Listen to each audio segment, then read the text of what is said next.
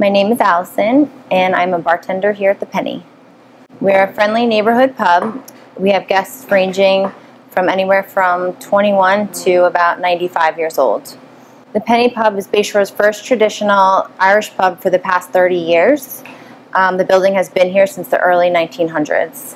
It's important for the Penny to help celebrate the town's anniversary because the people of the town are what makes up our Penny family of customers. For the 335th birthday, we're offering pints of Bud Light for $3.35.